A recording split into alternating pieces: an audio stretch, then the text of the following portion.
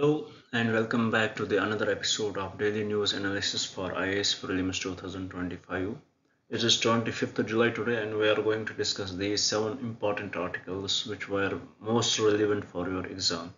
And also the newspaper, they were filled with the budget related topics. We discussed many of them and we have to discuss much more which I would feel necessary for your exam, or which would be the necessary for your exam. We will definitely take them.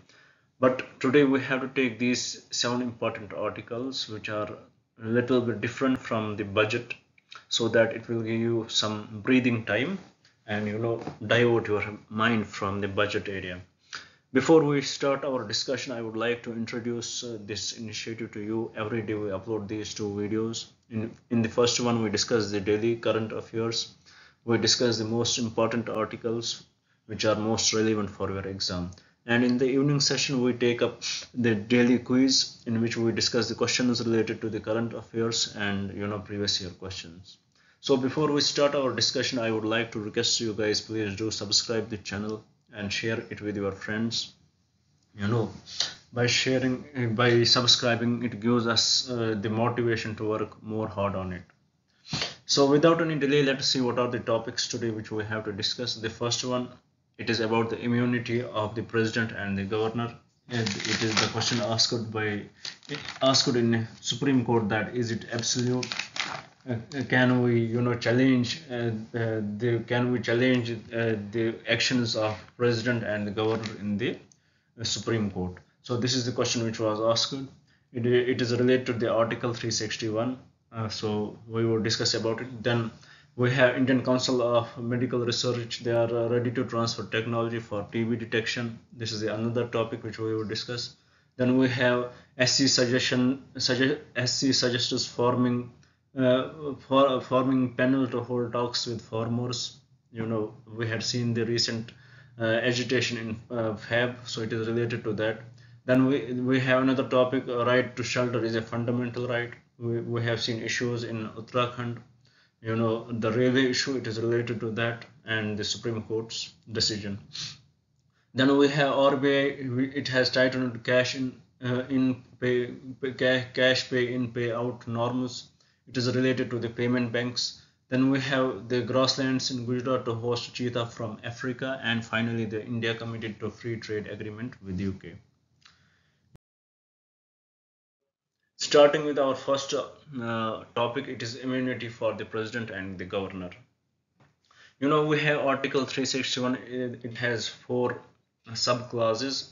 In the subclause 2, we have, what does it state? It states that no criminal proceedings shall be initiated or continued against the president or the governor of a state if in any court during his term of office. So what does that mean? मतलब कि जब भी governor का time चल रहा हो या president का time, when they are in the office, they cannot, no criminal proceedings can be initiated against them. मतलब कि जो भी उनका एक्शन है, there is immunity for their actions. But there were questions asked in the Supreme Court, what if they do it with the malified intentions? Their intentions are not good, their intentions are bad. Can we review those actions of the president or the governor? So with this, the Supreme Court ruled that with the modified intentions by the governor, with the bad intentions by the governor, we can review it. They enjoy immunity, but if they provide it with the bad faith, then they can be reviewed.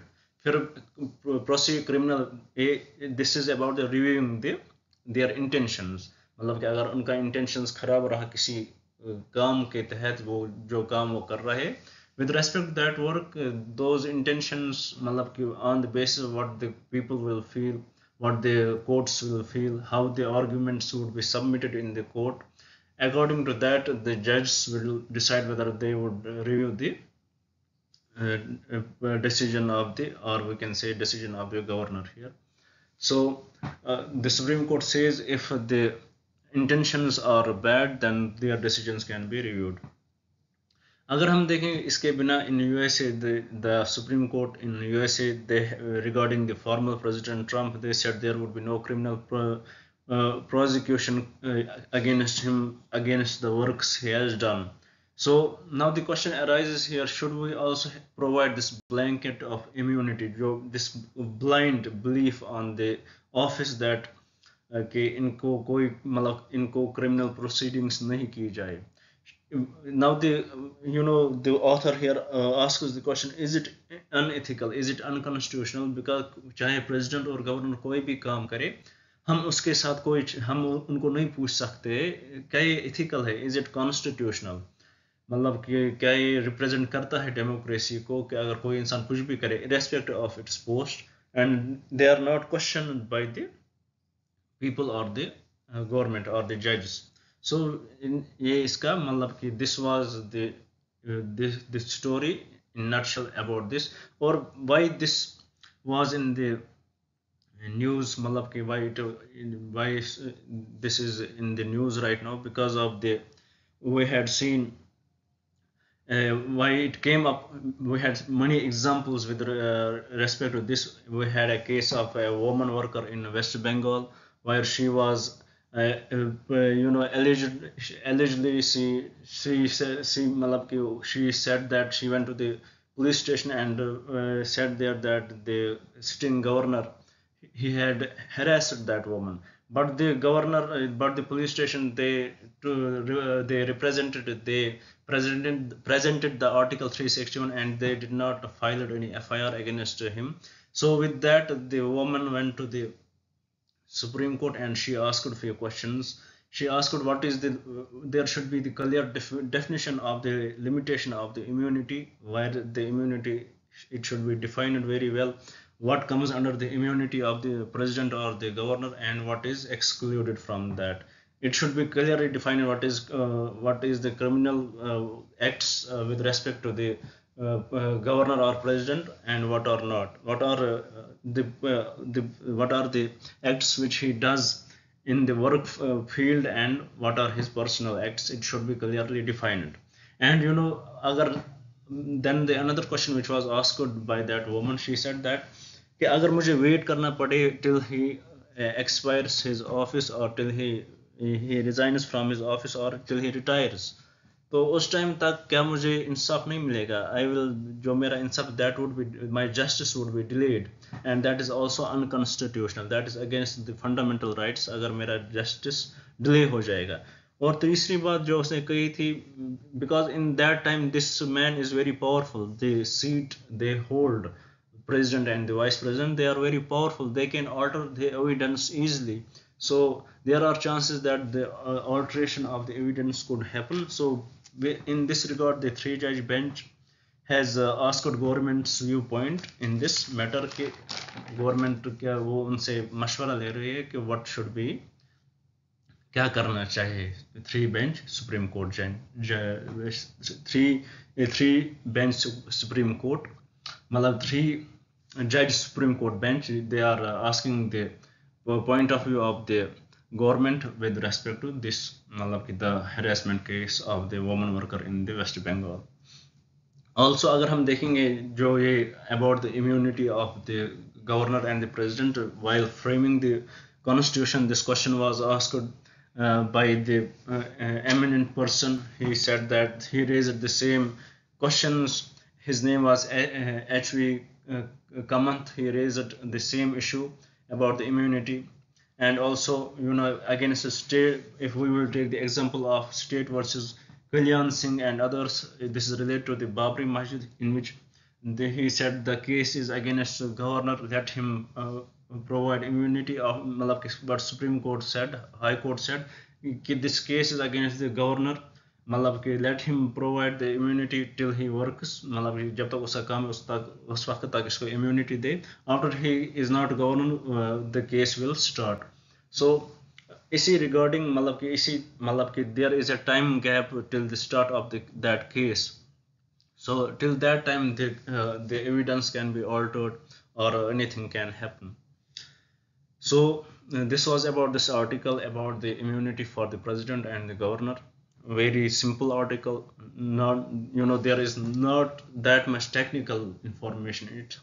Just remember the Article 361 clause 2. It talks about the immunity for the president and the governor of a state in any court during his term of office from criminal proceedings. Then we have, Supreme Court talks about the malified intentions of the governor. If they are, we can review them. Then we took the case of the USA Supreme Court, the highest court in USA, regarding the former President Donald Trump. Then we discussed we asked this question whether we should give this blind, whether we should put this blind faith in this office. Is it unethical? Is it unconstitutional? Then we saw the case of a woman worker who was harassed by the governor, allegedly harassed by the governor in West Bengal. We discussed about that, and finally we saw different cases. One was state versus Kalyan Singh and others, in which we saw that the Supreme Court said that the governor complete his term, and after that the case will start. So this was about the first article. Now moving to the second article, it talks about the Indian Council of Medical Research and TB detection technology. अगर हम TB के बारे में देखेंगे, around world people suffer from TB. तकरीबन बहुत सारे लोग हर साल मरते हैं बिकॉज ऑफ द टीबी. अगर हम देखेंगे जितने पूरी दुनिया में मरते हैं उसमें से 1/3 और 1/4 cases are from India itself, and 500,000 people die every day. 140 people die because of the TB. About TB, we have medicines for that. The science and technology is improving so much, but why still? And this TB, it was detected way back. So till now we should had achieved the technology which had curbed TB at all. But why is still TB? Why is it still killing so much people? Killing so many people? What could be the reason? So अगर हम इसको देखेंगे, ये it is मतलब कि एक story है, मतलब कि ये it is in the TB itself, मतलब कि जो उसका नेचर है. फॉर एग्जाम्पल अगर हम उसके देखेंगे टीबी के, we have two phases. One is latent phase and another is the active phase. जो ये latent phase है, इसमें मतलब ये आप मानिए कि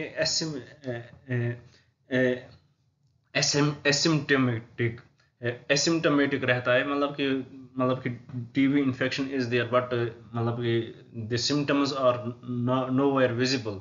और ये मतलब कि अंदर से अपना काम स्टार्ट करना होता है. बट वन थिंग वहाँ पे है कि at this time it does not separate to other people, but once it reaches to the active phase, when the person starts coughing for the long time, then at that time this disease starts to spread at a very fast speed. It is said that a person transmits it at least to 5%.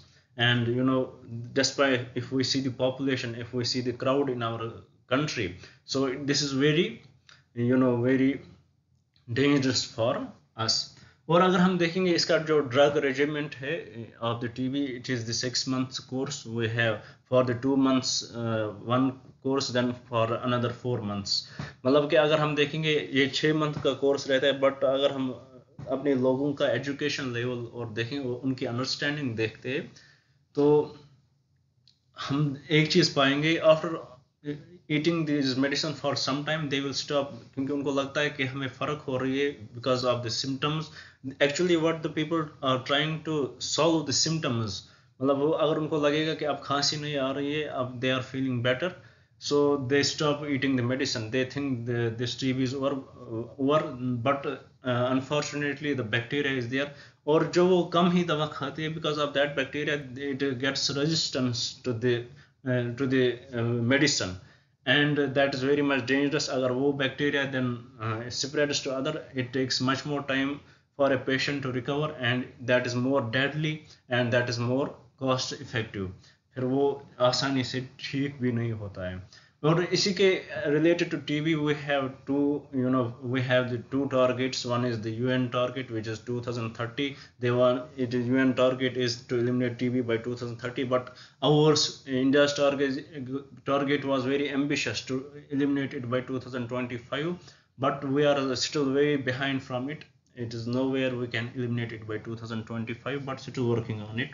So now जो इसका एक और issue आता था वो testing का आता था कि it was very difficult to test and you know, और दूसरी बात वेरी कॉस्ट इफेक्टिव, मतलब कि अगर बेचारे गरीबों को होता है दे were not that much ready to do the testing of this disease, और वो क्या करते थे सेल्फ मेडिकेशन करते थे, अगर थोड़ी सी खांसी आती तो वो सीधे कोई सिरप लेते और सेल्फ मेडिकेशन करते, because of that also the TB जो उसका रेजिस्टेंस है वो बढ़ गया है. तो with respect to that the Indian council of medical research they had brought the CRISPR case based TB detection system. ये क्या होता है, you know, it is a kit with cost of 35 rupees to do the tests, you know, very it would be available in the primary hospitals in the villages, very easy to operate, and you know it can check many, मतलब कि तकरीबन 400-500 tests को ये मतलब check कर सकता है in a day in a particular hospital. So this is about the CRISPR based TB detection. It is cost effective. It is brought up by the ICMR. About ICMR, it is the government owned technology, we should know. This was about the ICMR and TB detection technology. Going to the another topic, it talks about the Supreme Court suggests forming of panel to hold talks with farmers. You know, 3-bench judge, they heard the representative of the government of India. If we would see what was the context of this, you know, in February we had seen that the farmer agitation started and they were against they had their demands. For example, they want statutory status for the MSP, and you know, state of government, you know, they wanted to come to Delhi, but state of government of Haryana placed restrictions to the farmers, मतलब कि उन्होंने restriction, they did not allow them to come. So then in this case the high court, the case went to the high court, and high court said that अगर कि तुम एक ही साथ बहुत सारों को नहीं जाने दोगे, but at least let few to travel, ताकि ये restriction ना हो, you cannot restrict people like that. So with that respect the case went to the Supreme Court. Or Supreme Court ने they asked a few questions to the representative of the government. They said, did you try to talk with the farmers? आपने इन जमींदारों से बात की, आपने did you try to talk with them? Did you know the minister, you said जो minister आपने भेजा, you know, you can't send the ministers for the talking, for the mediation, because minister will talk only for the government, they will not talk for the farmers union. So in this regard the Supreme Court suggested that there should be a formation of a neutral panel who would be expert in this issue, and they should talk with both the sides and try to bring some conclusion to it. Also दूसरी news इसमें थी, after you know, from the after the budget was announced, many farmers went to the opposition leaders. They went to the opposition leaders and, you know, told them to take their cause in the parliament, you know, defend them, and they told them to talk about the statutory status of the MSP. So this was about the SC suggestions of forming a separate panel to hold talks with farmers. What the Supreme Court actually suggested, that there should be a separate panel, it should be very much neutral, मतलब कि ऐसा neutral हो कि it should talk to both of the sides and, you know, try to represent it in the best way, discuss both the sides and try to negotiate with both the sides, with the government and the farmers union. So this was about the SC suggests about this article. Moving forward to the next article, it talks about the right to shelter is a fundamental right. You know why this is in the news, because the Uttarakhand PIL was in Uttarakhand, was introduced in the Uttarakhand High Court, you know, because there was illegal mining on the river banks. and this mining was done by the people living on near the railways of the Uttarakhand. In 2016, the railways jo tha, they also got involved in this PIL, and they said that these people are holding their land. मतलब कि वो जो लोग हैं, they are holding the land of the railways, and they went to the high court. उन्होंने high court से कहा कि please do vacate them. It is 2016 or 26. Please do vacate these people, and with that, and they provided the documents. See, this land does belong to us from the 70s itself. और अगर हम देखेंगे लोगों का side भी, there are people living there, and it is not easy to vacate them. And they have also the documents. They had brought this land from some people from somewhere, from different people, so they also had documents. This case went to the high court first, and high court ordered that the land belongs to the, in December 2022, the high court said that this land does belong to the railways, and the people who are occupying this land, they have to vacate this. But because of this, if they are not ready to vacate, then the force should be applied. But it is not easy to vacate 50,000 people who are living there, and it is the case of the humanity. So in this regard, the case went to the Supreme Court, and the Supreme Court stayed the order of the High Court. Supreme Court said that it is not viable to eliminate vacate 50,000 people at a time within this time gap given by the High Court was 7 days, and the Supreme Court said it is not that much easy to vacate 50,000 people in 7 days. It could harm, and it could harm them, and it has the humanitarian angle here. So Supreme Court stayed it, and then the case was going on in the Supreme Court, and finally the Supreme Court said in the next to the railways, in the next 4 weeks, give me information. Two kinds of information. One was how much land is required for the railways, and another was how many people will get affected by it, and also can we provide the shelter to them, as the shelter is a fundamental right of a citizen, so of a person. So this was about the right to shelter is a fundamental right. It comes under the Article 21, right to life. So this was about this article, about the right to shelter article. Now moving to the another article, it talks about the RBI tightens cash pay in payout norms. We have different kinds of banks. We have payment, especially talking here about the payment banks. They are about payment banks. We should know that they are not allowed to provide loans and credit cards. Now the question arises, where from they get the profit, where from they get the revenue. So there are many sources to them, but here the point which is needed for us is they get their revenue from through the remittances from the people. So in the remittance sector, अगर हम देखेंगे, मतलब कि ये बात आज की नहीं हो रही, आप 10 साल पहले वाले लीजिए, जब when it was brought in, so then the workers did not had the agriculture workers, they did not had bank accounts, and they were working in different states, and it was not easy for them to transfer the money to their family.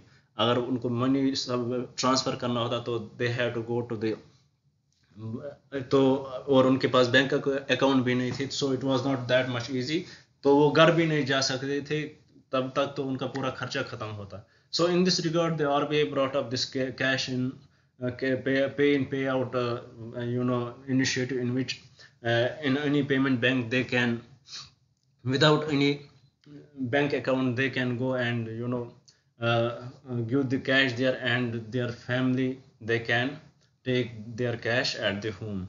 And for this, the limit for the money was 5,000 per day, and for month it was 25,000 only.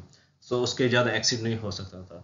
Now the question arises, मतलब कि ये तो अच्छी चीज़ है, this was brought up for the people, for the poor people, but it can be misused by the rich and ill-minded people. For example, those who do money laundering, जिनके पास black money है, they can do this, they can convert their black money in the white money. In this regard, and we had RBI has found many cases related to that, With this regard, the RBI brought up the new norms that if you don't have the right now, if you don't have the contact, if you don't have the bank account, at least you will have some contact details. Give those contact details to us, and we will, we will check those. We will counter check those contact details. We will see whether the number given here is yours itself, and then only we will transfer this money to your required destination. So this was about the RBI tightens cash pay in payout norms. Now moving to the another article, it talks about the cheetah reintroduction in India. It talks about the grasslands in Gujarat to host cheetahs from Africa. We had seen in the earlier cases, for example, earlier in Kuno National Park, there 20 cheetahs from South Africa and Namibia were introduced, but at the initial phase when we saw they were not able to withstand the change in the environment and many of them died in first 6 weeks itself. But the situation got started to get better, and many of them got used, and if this year itself we will see 12 new cubs were born. So now it is said that this project cheetah, it is now a success. It is moving towards this success. It is a kind of a successful project. The number of cheetahs had started to increase in the Kuno National Park. Now अब वो क्या करना चाहिए? Now government wants to reintroduce the cheetahs in the another park from the Africa, which is Gandhi Sagar Sanctuary in Madhya Pradesh. In the next upcoming years, more cheetahs would be reintroduced, and also the government is going to set up the Central Zoo Authority. It is proposed to be set up at Bani in Gujarat, which would discuss this authority would discuss about the breeding or conservation of the cheetahs, and also एक issue आता है यहाँ पे with respect to the reintroduction of cheetahs. There may not they may not have the special amount of prey to eat, so that would be also an issue which would be discussed by the authorities before bringing in the cheetahs. So let us see what will happen in this article, which you have to remember. Remember about the Kuno National Park, remember about Gandhi Sagar Sanctuary, and also remember about the zoo, Central Zoo Authority, the set up in Bani in Gujarat. These are the things which you have to remember in this article, and they are relevant with your prelims exam. Now moving to the last article of today's discussion, it is about the India committed to free trade agreement with UK. We have seen the regime change in the UK, the government changes, and often in such countries, once the government changes, the policies also change. But we had seen the representatives of the UK government, they visited India, and PM and discussed about the free trade agreement with India. We had discussed, this discussion is going on from very long. We had already 10 rounds of talks between India and UK with respect to the free trade agreement, and the PM said that we are ready to continue talks on the FTA. There would be more discussions about it. We are discussing FTA with not only with UK, with European Union and other countries also. So this was a very small article, and this much information was needed. And now the update, which is very much important. UPSC, it is related to everybody around us. UPSC is to implement biometric authentication. We should know that there are many cases of fraud examination, or वो सब on the authority of the exam, वो मतलब कि क्या exams ठीक हो रहा है, is there undue disadvantage to the students, क्या मतलब कि मॉल प्रैक्टिस के केसेस हो रहे. So with this regard, this Supreme Court, the UPSC is to implement biometric authentication. तो इसमें क्या होगा कि a candidate has to give his Aadhaar details, and with that the QR code will come, and that will help in मतलब कि वो check करेगा whether the candidate sitting in the examination center is the right person, and also there would be cameras surround, CCTV cameras surrounding in the examination halls to check the actions of the people in the hall. So this was small update. This may be implemented this year, in the upcoming year. So let us see and watch what will happen. With this, we conclude today's discussion. I hope you would have liked it. I hope you would share this video with your friends, And I definitely hope that you would subscribe the channel, because once you subscribe the channel, it gives me the content, it gives me the satisfaction, and it motivates me to work more hard on making such videos, on delivering you the information which is required. Thank you for staying with me. Thank you very much. God bless you.